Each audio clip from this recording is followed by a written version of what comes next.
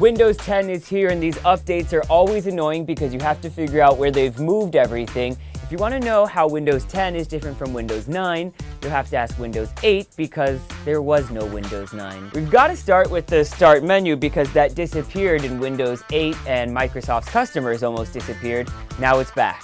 And that all-familiar E no longer stands for Internet Explorer. They got rid of that. The E now stands for Edge, but of course so many companies' tools rely on Internet Explorer, so that's still buried in here as well. Cortana is Microsoft's answer to Siri, and after some cameos on mobile devices, she has a starring role on Windows 10. Hey Cortana, who's your daddy? Technically speaking, that'd be Bill Gates. No big deal. One of the biggest headaches in Windows 8 was the separate desktop and tablet tile mode. They've tried to solve that in Windows 10 with a button that allows you to toggle between both. Windows, like lots of companies, is trying to make multitasking easier, and now on Windows 10 you can look at and work from up to 4 apps all at the same time.